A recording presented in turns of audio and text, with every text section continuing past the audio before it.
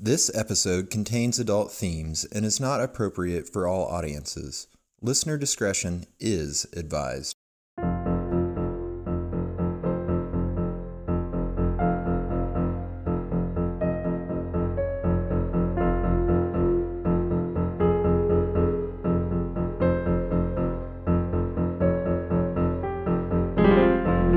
Oh, hello, the world.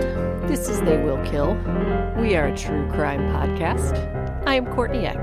And I'm Sadie Eck. And we're sisters, and we're here to talk to you about murder. Today, we're going to switch it up a little bit. Normally, we proofread each other's stories ahead of time, but we decided it would be more fun and a slightly more authentic experience if we don't do that. So I actually don't know anything about what Sadie's going to be presenting today, except that the main character has 3 names. So this is the case of Amy Marie Applegate. No. Close, but no. Well, take it away, Sadie. Tell us all about Amy Marie Applegate. Today we're going to talk about the University of Alabama in Huntsville mass shooting caused by Amy Bishop Anderson. Oh, come on. It's basically the same thing. And actually, when I scheduled this recording, I titled it Amy ? So I did get that right. You did. Thanks. So February 12th, 2010 was a routine day for the biology department at the University of Alabama in Huntsville.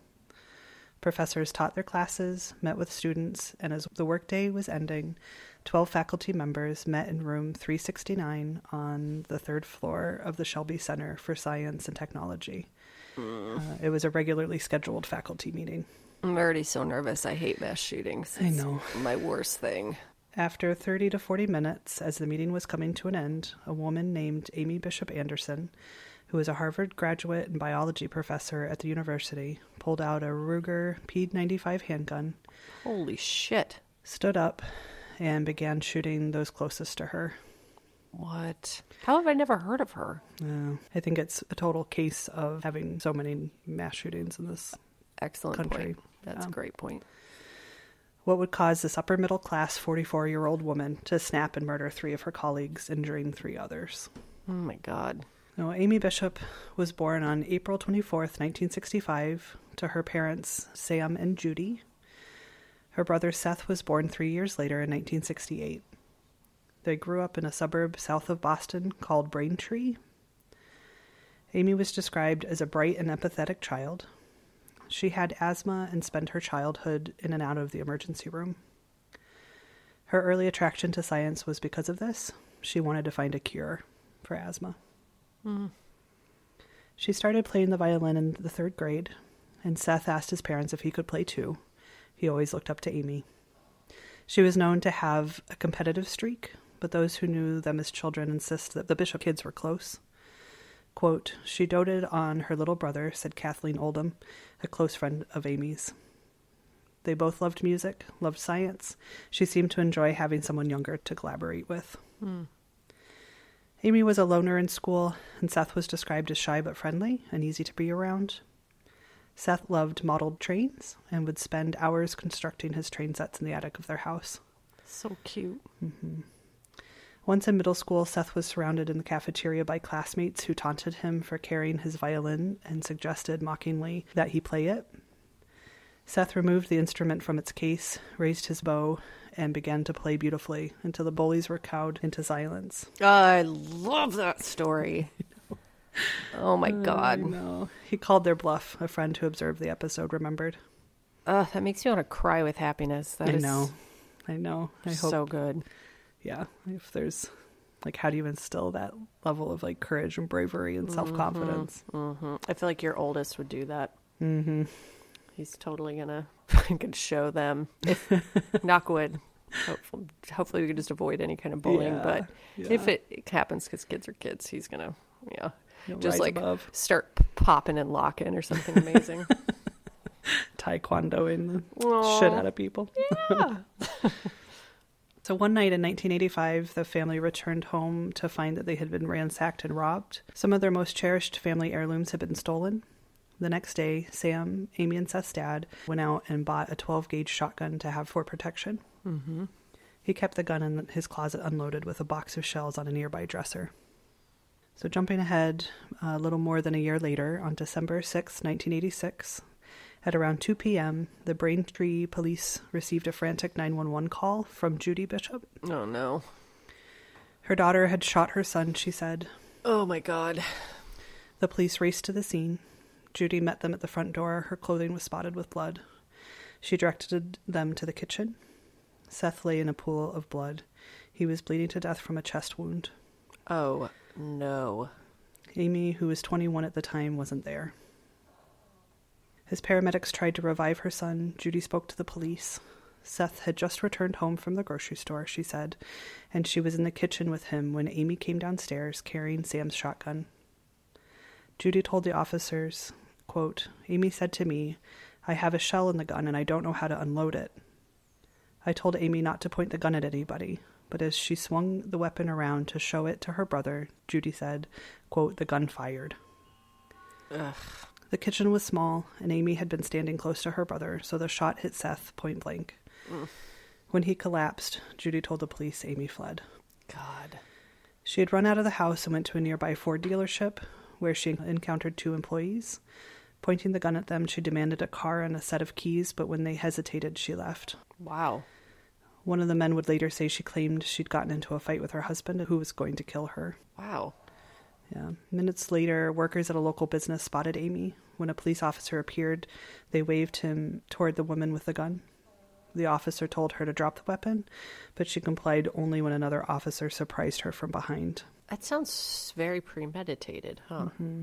Yeah, like, I understand running if you do something awful like that, but her responses to everyone seem premeditated. Yeah, for sure. Yeah. Well, if you accidentally shoot your brother, You help him. you're going to panic. Yeah. Yeah, It would you be help all- him you know. or you panic or, you just, but you're not like, don't have a cover story for when you Right. go outside and encounter people. Right. Yeah.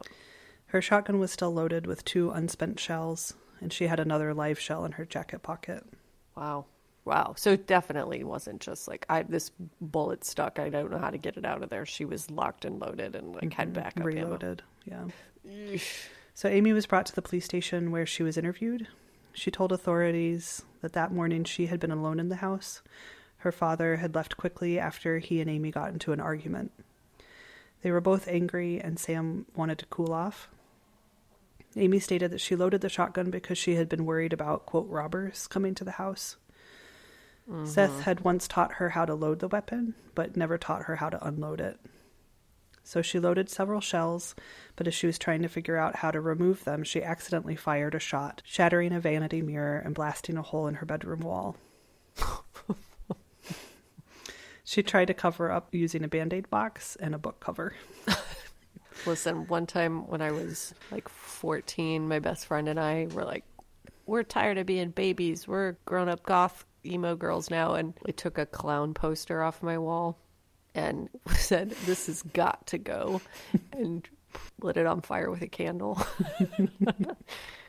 Word to the wise, clown posters are highly flammable. It went up so fast, threw it in the hallway, tried to put out the fire with my coat, and burnt like a, 3-foot hole in the carpet. Mm-hmm. So, yep. These That's things exactly happen. what I thought of. Yeah, it was exactly what I thought of when I read that. These things You covered it up with a rug. I think it took our mom a while to find it.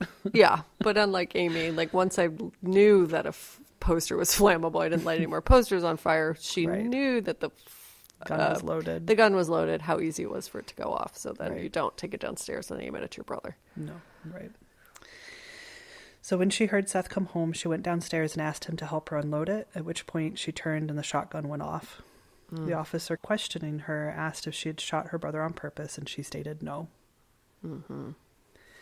At 3:08 p.m., Seth Bishop was pronounced dead at the hospital. His aorta had been ruptured. His liver was destroyed. Oh, buddy. No, he was 18 years old. Oh, God. Amy later said that she was horrified by her brother's death. She insisted that it had been an accident, but she said nevertheless she felt guilty. Yeah. The police briefly looked into the shooting and quickly ruled it an accident. Wow. Yeah. I mean, I guess there's no way to prove that it was anything but an accident. Yeah. And we'll circle back around to Great. Seth. So today, someone who had witnessed or been responsible for a violent death of a sibling would almost certainly receive therapy. Yes. But Amy received no counseling or psychiatric evaluation after Seth's death. Oh, no. Her father was not a big believer in psychiatry, and Amy said that she didn't want to confront what had happened. Quote, I was just very insular, sticking to the house and trying to get over things, she recalled. I felt terrible. I didn't want to explore a terrible feeling. What year was this again? 86. Yes. So very much not a time where people sought help for their Right. mental illness or trauma. Right. So the Bishops chose not to move, so Amy continued to eat meals in the kitchen where her brother had died Oh, God. and to walk past his bedroom, which they left intact. Oh, no, guys. Oh, my God. So Amy attempted to move on with her life. She continued her studies at Northeastern University, and she met Jim Anderson, a fellow college student. They met in a campus group devoted to Dungeons and Dragons and other role-playing games. Cute. And so very 80s. The two began dating. In 1988, she graduated from Northeastern and enrolled in the PhD program in genetics at Harvard. Wow. Wow. Yeah. After dating a few years, Amy and Jim got married in 1989. It was a simple ceremony at the church where the Bishops had held Seth's wake. Oh, my God. No. Amy's dad had told his daughter that one way to recover from her loss was to create life herself. In 1991, she gave birth to Lily, who was followed by two more daughters, Thea and Phaedra. Those are really cute names. Friends describe Amy as a loving, if high-strung mother. She bought organic food, encouraged her children to play instruments, and fretted over whether they were adequately challenged in school. She was also known to be overly protective. Amy, who had a fear of the herpes virus, wouldn't let her mother-in-law near her grandchildren because she sometimes got cold sores. Oh, no, no. Amy found the PhD program at Harvard much more difficult than she thought it would be. And I think what the reference to that is that she kind of flew through Northeastern and did really well. Right. And hadn't ever really been super challenged in school. Right. And so she thought she was at Harvard level and maybe wasn't. Yeah, because basically nobody is. Right. Yeah. Having young children during this time didn't help. Yeah. In my experience, having young children doesn't really help much of anything other than just raising young children. It doesn't help complete a sentence, let alone a doctoral thesis. Yes. Like I could barely squeak together a true crime story. Yeah. So in 1993, after revising her thesis multiple times, she graduated with her doctorate in genetics. Wow. Amy started working as a researcher at a lab at Children's Hospital Boston. She'd been there for only a few months, but quit her job abruptly. Her boss, who was named Paul Rosenberg, said that despite Amy's credentials, he felt, quote, she could not meet the standards required for the work. One person told investigators that the episode had left Amy, quote, on the verge of a nervous breakdown. The quitting or the interaction with her boss? The quitting. Yeah, I think the whole thing. Right. So she just wasn't up to snuff, and so she pieced out. Rosenberg said she just didn't seem stable. Less than a month after Amy quit, Rosenberg was in the kitchen opening the mail. He had received a package that had been left inside his front storm door. The white cardboard box was about a foot square and 3 inches deep. There were 6 29-cent stamps on the box. They had not been canceled. Rosenberg had just so happened to recently attend a seminar on letter bombs. Oh, my God. The Unabomber had struck twice that year. And this heavy package looked suspicious. So very gingerly, he cut the tape around the edge with a knife and peeked inside. 2 pieces of pipe, each about 6 inches long, were fixed in place. Wow. Wires were visible. He carefully shut the box, alerted his wife, and they fled. Wow. Yeah.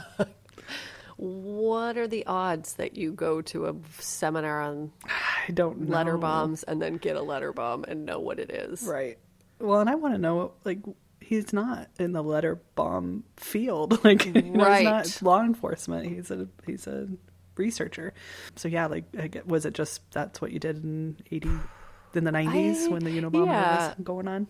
Yeah, I think probably anybody in the public sector probably had to go. Or the hospital, anybody, exactly. Anybody who worked in a giant building that could be targeted. That's a good point.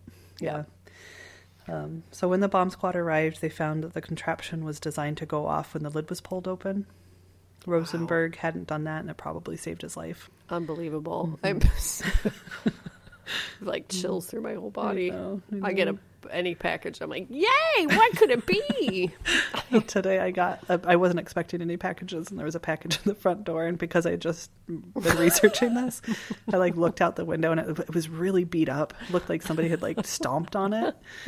And my first thought was, oh God, I totally opened it gingerly, and it was like a craft set for the boys I'd ordered forever ago. Or was it? So investigators looked into Amy and Jim as suspects. One witness told investigators that the couple both had it in for Rosenberg. Jim had said he, quote, wanted to get back at Rosenberg for his treatment of Amy. And according to case records from the Bureau of Alcohol, Tobacco, and Firearms, he said, quote, to shoot him, bomb him, stab him, or strangle him. Oh my God. Yeah. Who did he say that to? To a couple that, that they were friends with. I mean, you know, we all make hyperbolic statements to our friends after a couple drinks, but I really hate that guy. I would punch him, kill him, stab him, murder him, bomb him, drown him. Right. Ooh, so specific. Yeah. So Amy and Jim were questioned in the attempted bombing of Rosenberg, but no one was ever charged. Wow. Yep. Several people who knew them during these years suggested that when Amy felt injured or humiliated by some professional slight, Jim tended not to soothe his wife's outrage, but to fan it. Oh, worst case scenario. One close friend of the couple said, quote, Amy was a narcissist. She had a deep desire to be reaffirmed, and that was the way that Jim held power over her. Nothing worse, man. I thought that was an interesting, that he would hold power over her by giving her that, like, to feed her narcissism is a very interesting idea to me that I hadn't really thought of before. You're absolutely right. It's like usually a narcissist targets like an empath and lords power over them. But if you're like a super narcissist and then you target a different kind of narcissist. Right, but they're kind of feeding each other. Well, it's kind of like the Diane Whipple case, like that big time fucking couple. That's a good case of it where separate, they're dangerous. Together, they're like catastrophic. Yeah. Yep. By 1996, Amy was working as a researcher at Harvard Teaching Hospital. She was also doing work at the Harvard School of Public Health, but eventually it began to dawn on her that she was not going to rise through the university's ranks. She had taken multiple maternity leaves. She also had to deal with her severe allergies, which required her to take steroids that sometimes made her zone out and lose track of reality. Oh, yeah. According to Amy. Not a good combo as a doctor or researcher. Right. In the most prestigious research facility in the nation. Yeah. Amy was starting to wonder whether it might be a good idea to take her Harvard credentials where she'd be a bigger fish in a smaller pond.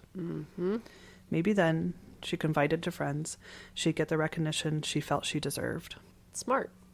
In 2001, Amy had a baby boy. She named him Seth. Few of her friends were aware of the significance of the name. Quote, I knew her when she was pregnant, her friend recalled. Imagine having a whole conversation about baby names with someone who is sidestepping the fact that she was going to name her baby after her brother, who she killed. Yeah. In a strange twist of fate, Amy's son was born on what would have been her brother's 33rd birthday. No. Man, this case is... This should be called the wildly coincidental goings-on of Amy Marie Applegate. Because unbelievable. I know. Amy had written poetry in college and later took up fiction. Wow. Writing was actually a big passion of hers, but her parents really wanted her to do something more academic. So Amy eventually produced 3 novels. They were dark. Yeah, they were dark thrillers in the Michael Crichton vein. Are they for purchase? Can you get them? No, I was just getting ready to say it, but they were never published. Damn it. You know. I mean, kind of not. No, yeah, remember, like morbid she's the bad guy. curiosity, damn it. But it's like buying the artwork, John Wayne Gacy's artwork. Like, yeah, the two main articles that I got a lot of this information from, there was one, thewired.com, which I'll actually talk about later. Mm-hmm. And they go in really deep detail, like passages of her books and how it corresponds with her actual life. And it's a really interesting read. Mm-hmm. So you can definitely find, passages, but I don't know that the whole books are out there. I didn't honestly look. So are they any good? Like the writing? Not terrible. Yeah. I mean, I don't know. I didn't read the whole thing, so I don't know. But right. It's not like weird and fantastical and like, no. You know how when people with personality disorders write, sometimes can get real flowery and sexy in a nerdy way. I mean, it could very well be that. I didn't get enough of a sense. Yeah. Well, I'll investigate and report back. Okay. Like Amy, the book's protagonists are of Greek extraction. They dream of illustrious careers in science and are haunted by the death of a child they once knew. Mm-hmm. For several of Amy's characters, procreation offers a symbolic redemption. One of her protagonists is seized by a fear that her baby might grow up to resemble a boy named Luke, who died. Mm-hmm. Amy writes, quote, "She wondered whether she could survive her boy's childhood, if she could, without crying, watch her child that looked like Luke run and play." Mm-hmm. So in her writing group, Amy said what she thought whenever it occurred to her, and then was surprised when people didn't take it well. Mm-hmm. Quote, "She's kind of clueless socially," one of the regular members of the group said. And they continued, "She would read someone's story and say, 'Second paragraph, doesn't help, kill it.' Or, 'I don't like this character, kill it.' It wasn't really tactful." That's very like Harvard-y, though, I imagine. Mm-hmm. That's very academic. Like, yeah. But not at your like local writing group at the library. You can't handle my criticism. How are you ever going to be a serious writer? Like, I'm a housewife. I just need a break. Right. It's like writing about birds or whatever. So at one meeting not long after she joined the group, Amy arrived with one of her hefty manuscripts. Mm. Usually people brought passages or maybe chapters to share. Quote, she said, "I'm sorry to spring it on you like this, but I wanted everyone to look at it before I gave it to my agent." Yep. Yes, Amy. Yes. Mm-hmm. This was more than the group leader could bear. Quote, he goes, "Agent? I don't think you're ready for an agent." Oh, no. Taste of your own medicine. Yeah. In another of her books, the protagonist, Beth, is a gun-running Harvard researcher who's testing an anti-cancer drug that has an unfortunate side effect. It makes mother rats eat their own young. I'm kind of into it, honestly. Beth is the most fully drawn of all of Amy's characters. Depressed about her life and career, she uses sarcasm to cope, tapping a vein of black humor, as in this exchange about an upcoming potluck hosted by the head of her lab. So this is a quote from the book. Beth's colleague, quote, "I think I'm bringing dumplings tomorrow to Dick's. What are you bringing?" Beth, "A gun, death, and destruction. Hell on earth. Horror." I'm extremely into that. There's a book. Sorry, there's a lot of detours. You're reminding me of a lot of things. I have a lot in common with Amy, apparently. But Found magazine from like the early 2000s, which is so good. There was a grocery list that was like, these are just objects that people would find and they'd send them to this guy and he would publish them in a magazine. So it's just like notes people find on the street. And there was a grocery list that somebody found and it said like mayonnaise, lettuce, bread, sex and understanding. That's right. A gun, death and destruction, hell on earth, horror. Deviled eggs. Mm-hmm. So one Saturday morning in 2002, Amy, Jim, and the children went for breakfast at a crowded IHOP. When they requested a booster seat for Seth, the waitress told them that the last one had just been given to another person. Quote, "But we were here first," Amy yelled. She approached the woman who was given the last booster seat. She was sitting down to breakfast with her own kids and launched into a crazy rant. Quote, "I am Dr. Amy Bishop," she shrieked repeatedly. Wow. A manager asked Amy to leave the restaurant, and she complied, but first she walked back to the woman with the booster seat and punched her in the head.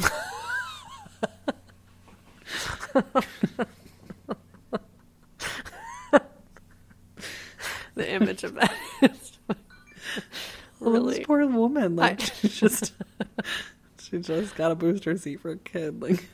got mad at fully assaulted. Oh, no. Their French fries By with salt. Dr.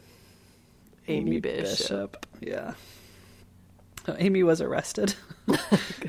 Good. And she later told a friend that she'd beat the rap by wearing her white lab coat to court, trumping the woman by looking more professional. That's smart. Listen, Amy, she got a few things right. She got a lot of things really wrong. But yeah. This never became necessary because the charges against her were dropped and never appeared on her permanent record. Mm-hmm. So she was just slipping out of really nasty shit left and right. Unbelievable. So at the time, Amy was still doing postdoctoral research. It was clear to those who knew her well that she was under a great deal of pressure to succeed in a demanding profession that can be inhospitable to women. Yep. While also caring for 4 young children. Yeah, that's a lot. Mm-hmm. Several people who know the family noted that Amy was the sole breadwinner. Jim never obtained an advanced degree and worked only sporadically. What was his profession? Not that it matters, but... I don't think he really had. Right, just whatever. Mm-hmm. Mm-hmm. He would often work laboratory jobs that he secured through Amy's assistance. Right. So in 2003, Amy accepted a tenure-track job at the University of Alabama, Huntsville. The move seemed to promise some financial stability. Mm-hmm. She and Jim began to collaborate on the invention of an automated cell incubator. Whoa. Yeah. David Williams, who is the president of the university, predicted to a local paper that the device would, quote, change the way biological and medical research is conducted. Do you have any idea what that device would do? No, don't. Other than something to cells, incubate cells. Yeah, it automatically does that. But because Amy was pursuing patents rather than writing papers, her publication record was scant, and she appears not to have heeded repeated warnings that failing to publish more could jeopardize her prospects of tenure. Mm-hmm. She did know better in the classroom, where she would occasionally tell her students that they were not as bright as their peers at Harvard. Oh, no. Yeah, she abruptly dismissed several graduate students from her lab, and others requested to be transferred. Yeah. Amy had always been anchored to some extent by her friends and family in Massachusetts, but as her career began to drift in Huntsville, she grew increasingly isolated and stopped returning their phone calls and emails. Mm-hmm. She was prone to erratic and bizarre behavior, but things were escalating. By 2008, according to Amy's father-in-law, the family's house was a, quote, disaster. Mm. Unopened mail and clutter was everywhere. While visiting for a few days, he says he tried to clean up and set things right, but he cut the visit short after a chilling altercation with Amy. Mm. They were talking in the kitchen, quote, and suddenly I said something that set her off, and she was just totally changed. I have never seen anyone before or after whose face, whose body language changed so 100%. Ugh. I saw a major difference in her eyes. The color of her skin even changed. It was menacing. I've seen that once in my life, and it was the scariest thing I've ever seen. Yeah, right? In 2009, she published an article in the International Woman of General Medicine and listed 4 co-authors, Jim, Lily, Thea, and Phaedra. Mm-hmm. Quote, we were going to do a lot of work side by side and bring the kids in on it, Jim later explained to Wired, like the Curies did. All right, guys. Mm-hmm. That spring, Amy's tenure was denied. At least one member of her committee expressed a concern that she was, quote, crazy, telling the Chronicle of Higher Education that he had first worried about her mental health, quote, 5 minutes after I met her. Wow. Amy filed a series of appeals, eventually hiring a lawyer. Wow. I don't know how that... I know it's not good if you're denied tenure, but do you know how long you have to reapply? Or like what that process is? I get the impression that that it's pretty much done. You have to start all over again. Right. You can appeal it. Right. Yeah. but it's really intense and devastating when you're on a tenure track and you don't get it. And you don't make it. And then you try to go someplace else, and I know the academic world is very tight-knit, so they're already going to automatically know if it's not on your transcripts that you didn't. Yep. Okay.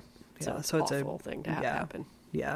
And that's, again, if you go and read any of the articles about this, they talk about that more in depth, as just how rigorous it is and how devastating it is for professors to not get tenure. Yep.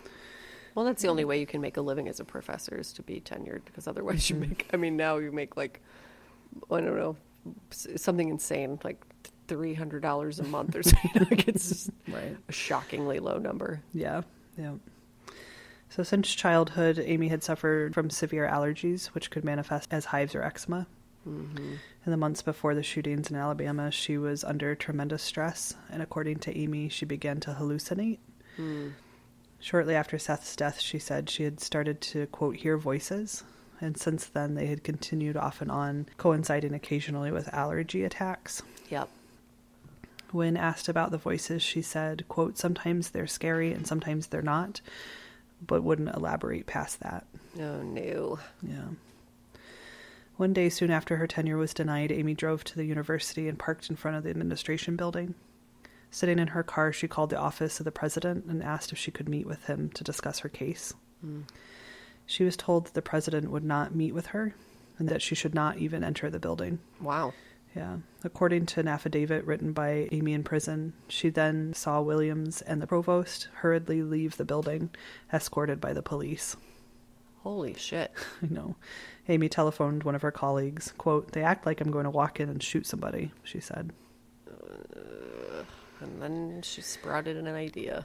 When it just is an example of how uncomfortable she made people feel.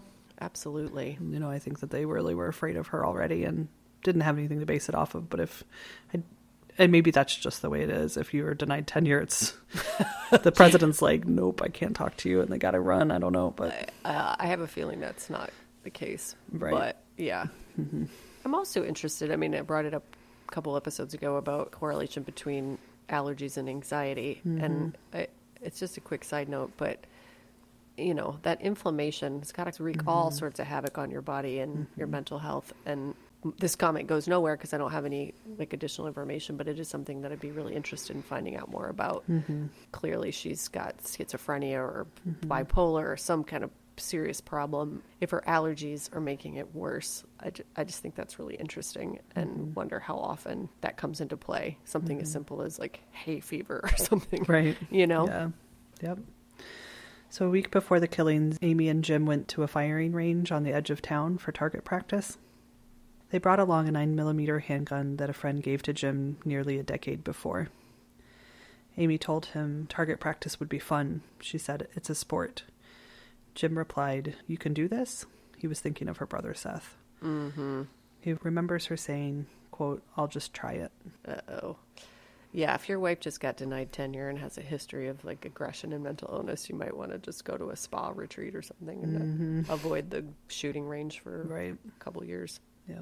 So on February 12th, 2010, Amy was attending a faculty meeting at the University of Alabama, Huntsville. What I'm going to quote next is directly from an article in Wired magazine titled, What Made This University Researcher Snap? Quote, when she heard the first deafening boom, Deborah Moriarty, a biochemist, thought the walls were caving in. Quote, what's falling? She wondered as she looked up from the notes she'd been taking. She could hardly make sense of what she saw. Amy was firing a pistol at her fellow scientists. For the better part of an hour, Amy had been sitting at the end of a long conference table, listening to a dozen people discuss the biology department's budget and other matters. Now, standing near the room's only door, she was transformed. Aiming at one colleague's head after another, she pulled the trigger again and again. Oh, God. So Gopi Padilla, the department chair who specialized in molecular biology of plants, was already down and bleeding. So was Stephanie Monachillo, the staff assistant who had attended the 3 p.m. meeting to keep the minutes. Those two had been on Amy's right. Now she turned left and shot the person nearest to her, Adrielle Johnson, an expert in gastrointestinal physiology. Next to Johnson was plant scientist Maria Ragland Davis. Amy shot her too. Then the department's newest faculty member, molecular biologist Luis Cruz Vera, was wounded in the chest by a ricocheting bullet or bone fragment. As Joseph Leahy, whose research focused on biodegradation of hydrocarbons, ducked for cover, a bullet tore through the top of his head, severing his right optic nerve. Ugh, God. The article continues. Moriarty had dived under the table. Now kneeling on the rug, she grabbed hold of Amy's blue-jeaned leg. "Amy, don't do this," she pleaded. "Think about my grandson. Think about your daughter." Amy's eldest daughter, Lily, was a student at the university. She studied biology with some of the people that were trapped in the room. Mm-hmm. Quote, "Please snap out of this," she thought. "This has to stop." As if in response, Amy pointed the gun at Moriarty and pulled the trigger. Click. It didn't fire. Oh my God. Still on her hands and knees, she half rolled, half crawled toward the door, Amy right behind her. Amy's eyes seemed cold and, quote, very, very evil looking. Now they were in the hall. Amy took aim at Moriarty again, and again squeezed the trigger. Click. The gun still wouldn't fire. Oh my God. Quote, "Somebody help us," she screamed and threw herself back into the room, slamming the door. In the few seconds she was in motion, she could hear Amy trying but failing to get her weapon to work. Click, click, click. Jesus. With 6 people wounded, there was blood everywhere, on the table and chairs, on the white drywall. Someone used a coffee table to barricade the door. Someone else found a cell phone and dialed 911. Moriarty and the 5 others who were unhurt tried to aid their ravaged colleagues, but all they had to staunch the bleeding were napkins and their own clothes. Oh, God. Padilla, the affable 52-year-old department chair, who had been one of Amy's biggest supporters, was on the floor. He would soon die from his wounds. So too would Associate Professor Johnson, also 52, and Davis, who was 50 years old. 3 of the 6 injured would survive. Cruz Vera would be hospitalized briefly, but the other 2 wouldn't be so lucky. A bullet had entered Monticello's right cheek and exited through her left temple. Her sinuses were shattered. The teeth on the right side of her mouth were knocked out. The shot left tooth fragments in her airway. She would be blind in her left eye. Oh, God. Leahy had numerous fractured facial bones that would require wiring his jaw shut, implanting a feeding peg into his stomach, and affixing a titanium plate to his forehead. Good God. Eventually, he would develop an antibiotic-resistant staph infection. Oh, no. But that would come later. Right now, they huddled in the windowless, fluorescently lit conference room. It was just 17 by 21 feet. It was their safe house and also their prison. They had no idea whether Amy was coming back. So once she realized the gun had jammed, Amy decided to leave. On her way down from the 3rd floor, she had ducked into a restroom to stuff her gun and blood-spattered black and red plaid jacket into the trash can. She walked into a lab and asked a student if she could borrow his cell phone. She then called Jim, as she often did after work, and told him to pick her up. "I'm done," she said. Wow. Yeah. At 4:10 p.m., the ambulances rushed to the scene. A Madison County Sheriff's deputy approached Amy and took hold of her. She looked dazed as her hands were cuffed, and she was put into a squad car. Later, during an interrogation that went on for more than 2 hours, Amy would insist, quote, "I wasn't there," and, quote, "it wasn't me." This was crazy. 12 people who knew Amy, 9 witnesses who were still alive and knew Amy well, easily identified her as the shooter. She became the first academic in U.S. history to be accused of gunning down fellow professors. Yeah. That's why I'm so surprised I didn't hear about this before. In the aftermath of the shooting, the big question was why. Many theories came up. She must be mentally ill, or that being denied tenure caused her to do it. Combination of both. Right, that's what I think. Yeah. The tenure idea is the grueling year-long process of trying to win a permanent professorship, and the despair that accompanied being denied tenure by her peers made Amy snap. This explanation got a lot of traction right after the vicious slayings. Is the tenure process itself vicious?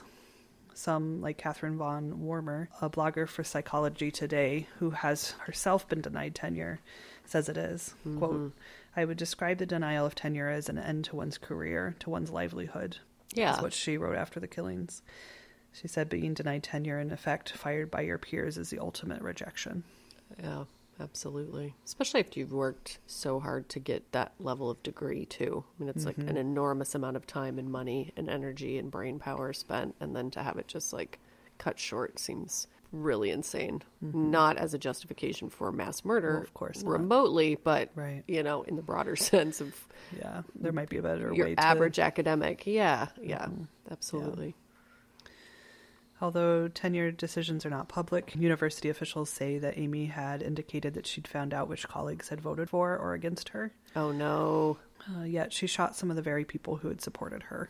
In the wake of the massacre, plenty of scrutiny was aimed at the Braintree Police Department, whose investigation of the 1986 shooting of Seth many felt was incomplete and swept under the rug because of the connections that Amy's parents had with local law enforcement. That makes sense.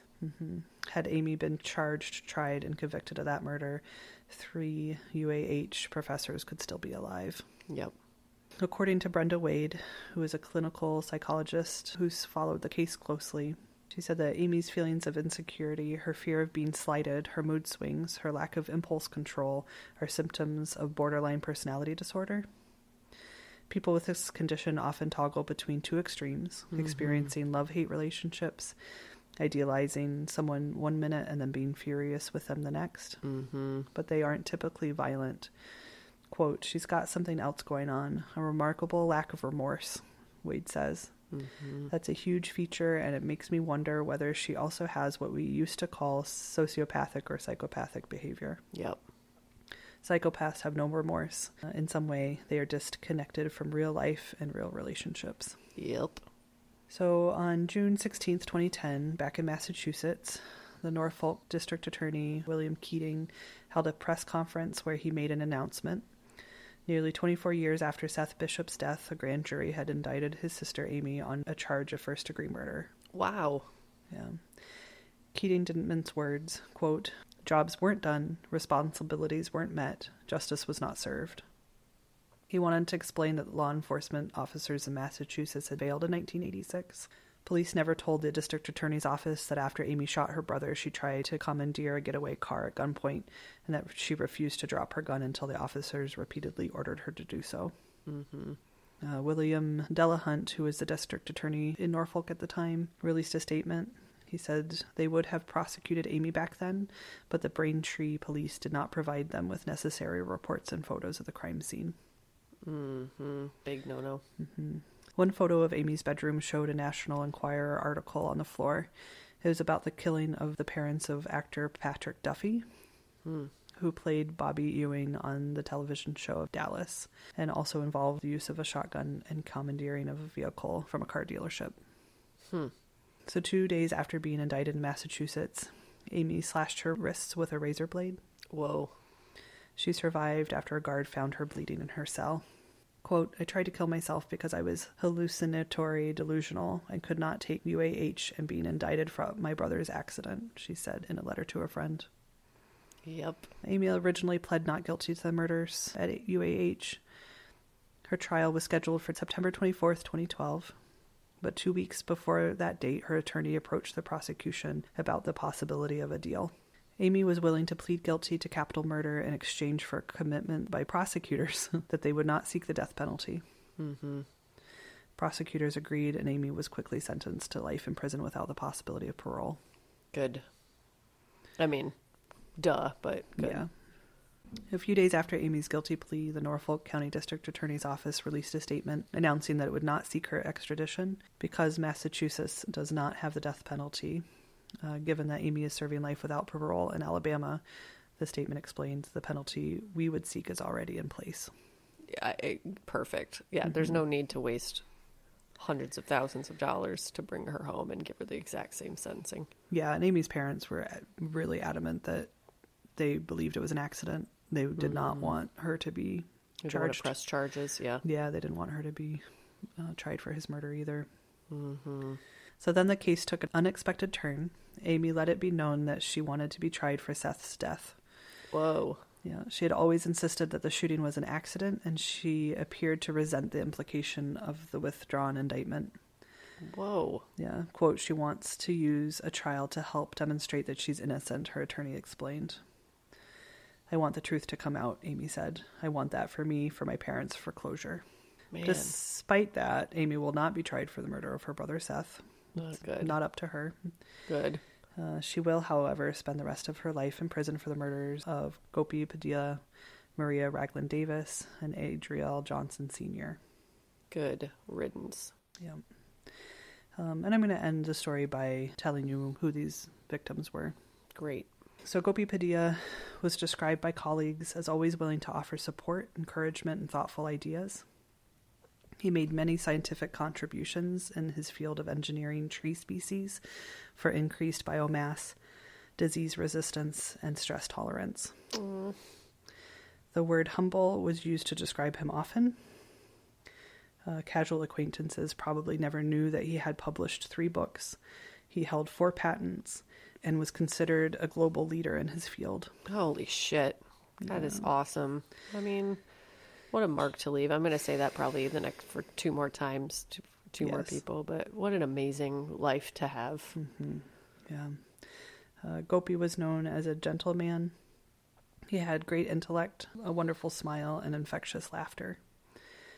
He once told one of the professors he was in charge of, quote, "I don't ever want to be your boss. I want to be your colleague and your friend." Buddy. I know. Oh. Another colleague said, quote, "I think he was everyone's idea of a favorite professor. Mm-hmm. He was charming, delightful, energetic. He was so into his students." Nothing better than a favorite professor. Truly, or teacher. Truly. Right. Nearly 1,000 people packed his funeral to offer support to his widow, Vani, and their 2 daughters. Maria Ragland Davis was an associate professor of biology. Her background was in chemical engineering and biochemistry. She specialized in plant pathology and biotechnology applications. Amazing. She worked on genetically modifying strawberries to be drought resistant. Wow. She hoped to create plants that would benefit developing countries. Mm-hmm. One of her passions was encouraging students. She was committed to involving young people in science, especially minority students and those from disadvantaged backgrounds. One of her colleagues believed that Maria motivated hundreds of students to go into science during her lifetime. Mm-hmm. She was married to Sammy Lee Davis, Sr., and they had 3 children together, Sammy Jr., Latasha, and Melissa. Her faith was important to her, and she was a member of the Plymouth United Church of Christ in Detroit. And then we have Adriel Johnson Sr. He was a Boy Scout growing up, and after becoming an Eagle Scout, he was a lifelong member of the National Eagle Scout Association. Awesome.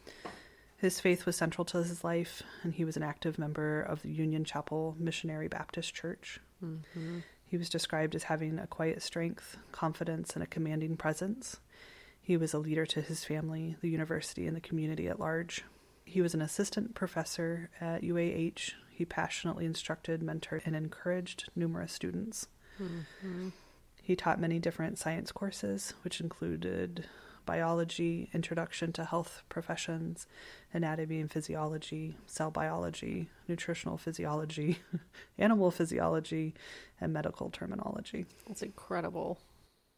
Adriel was the recipient of numerous awards in recognition of his community, scholarship, and academic achievements. Mm-hmm. And it was really, when I found the list, it was like huge. It was this huge paragraph of just one award after another. Imagine? No. Like, he was an assistant scoutmaster and coached baseball for the local youth league.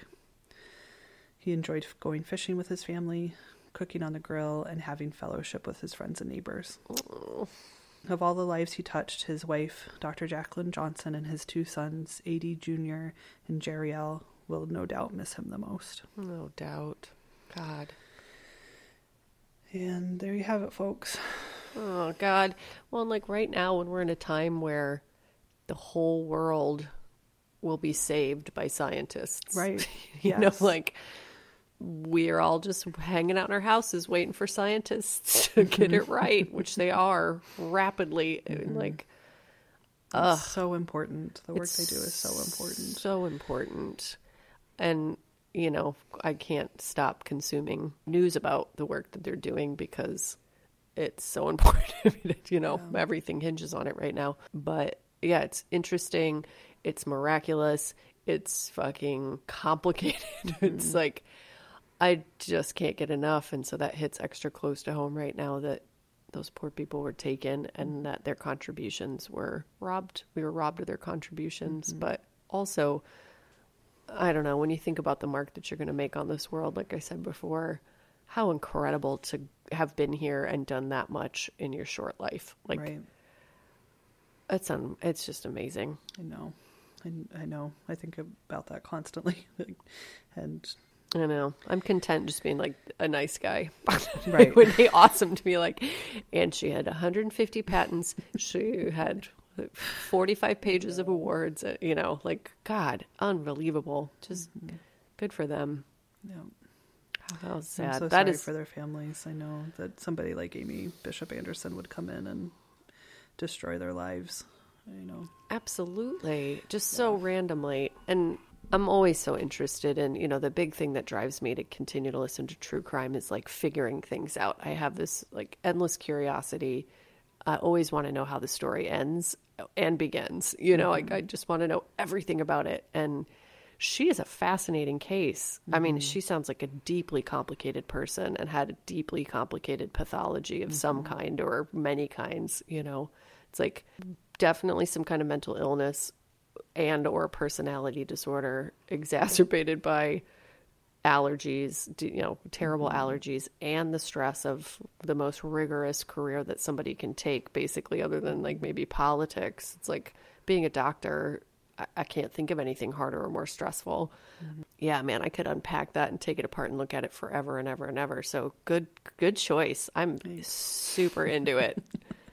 Super into it. Obviously, I'll post pictures, and she had a look about her that would make you want to call the police and escort you out of the building if she I have wanted to. chills just thinking about it. Like I can, Yeah.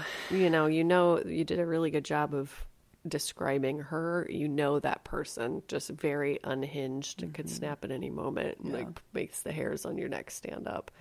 Yeah. I got to give credit to the New Yorker and the Wired articles.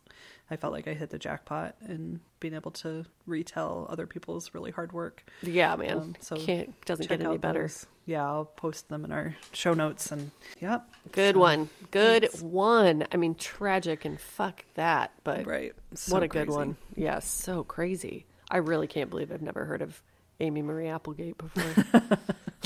It's a lot. Good one. Wow, man. Yeah. Well, I'm probably going to try to find anything I can on her. Laura and I did go back and watch last night. Yesterday, I re-listened to our episode 2 of the Jeffrey Lundgren case. And at 7 o'clock last night, my wife and I watched the Deadly Cults episode of Jeffrey Lundgren. I'm serious, man. Once I lock in, it's like a pit bull style. I just can't get enough. I know. I don't. That won't be happening in our household right now. My husband Ryan is not a typical true crime fan, and I had him listen to those part 1 and 2 because I thought it was pretty good. Yeah, poor Ryan. It ruined his day. Like, I'm not exaggerating. Poor guy. So we won't be watching any documentaries covering the Lundgren cult. That is fair. I don't blame him. He's a sensitive guy. He's a good person, unlike us. Right. And I forget. Right. Exactly. I forget that not everybody has this stupid fascination for true crime like I do. I know. So. I'm like coming out as a true crime aficionado to my friends, and they're like, I just didn't know this about you. You don't really strike me. I'm like, yeah, I love horror and murder. Yep. And people are like, interesting. Mm-hmm. Yeah, I'm having the same, like, people who knew me, especially as a doula, like, oh, this is a strange turn of events. Yeah. Surprise. Yep. Good stuff. Really good stuff. Yeah, we got a couple businesses. Yeah. Do you want to talk about our Patreon? I mean, there's not much to talk about, but we are setting up a Patreon. There you go. It should be up soon if you have any interest in supporting us in that way. We'll do extra episodes at some point. Yep.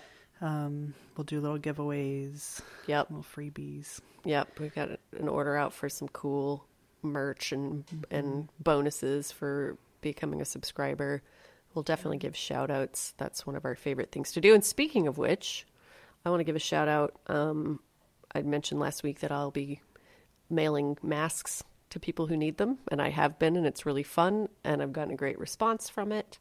And I just want to thank Laura Hudson, who is an adorable listener who is sending me a pile of vintage fabric right now. So cute. She sent me a picture of it at the post office. So yeah, I'm just going to keep it going. I'll keep posting.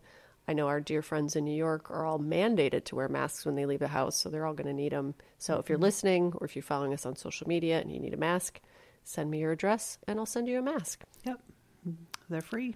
They're free. It's free. It's my community service to keep us safe and also save the USPS because, I think we're going to be able to save it. But the way we save it is by buying stamps. And it just so happens that these masks fit into kind of a standard size envelope. So I'm mailing them the old-fashioned way with stamps.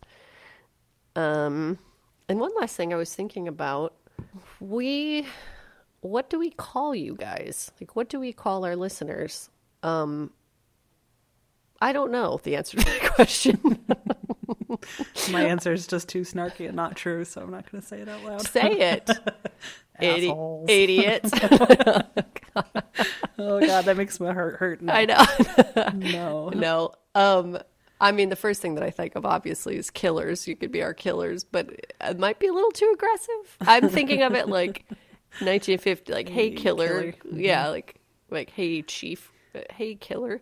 But I don't know if that translates out of context. But I want to think of that. I'll probably post about it on social media and see what you guys, if anybody is more clever than I am with naming things. Naming things is my least favorite thing. Mm-hmm. I know the fact that we even have a name for our podcast is pretty amazing. It really, truly is amazing. It was the thing that I stalled on the longest. Like, oh God, what are we going to do? And then we came up with it. Thank God. Mm-hmm. And then it scared us both really badly. And so we're like, that's the one. Yep. Oh, speaking of which, I was sending out masks and, in lieu of a return address, like, I love you guys, but I'm not going to give you my home address. I was just writing, "They will kill," smiley face on the back of the envelope. And then I realized it's a little sinister to send. "They will kill," smiley face. So I added podcast. "They will kill," podcast, smiley face. Fast Speaking forward. of pipe bombs. Yeah. I know, seriously. Sadie and I end up in federal prison for sending threatening mail. The FBI shows up. And... Oh, God. I'm just trying to send him some masks. Yeah. Anything else? I don't think so. I don't either. Good job. Great Thank work. you. Good job, so everybody. Much. You can find us on Instagram at They Will Kill, Facebook and Twitter at They Will Kill. Yep. You can email us at theywillkillpodcast@gmail.com. Yep. What else?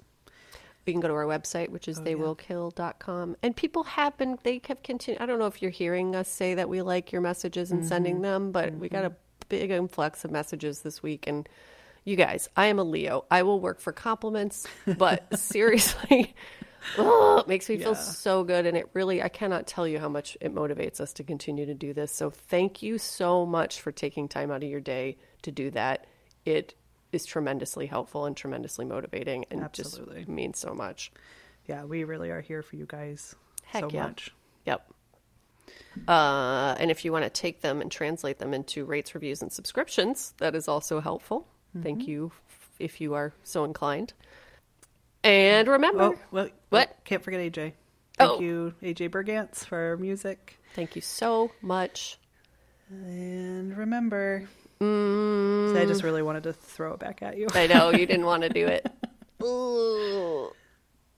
And remember to high-five a scientist. Mm-hmm. Yeah, we need them.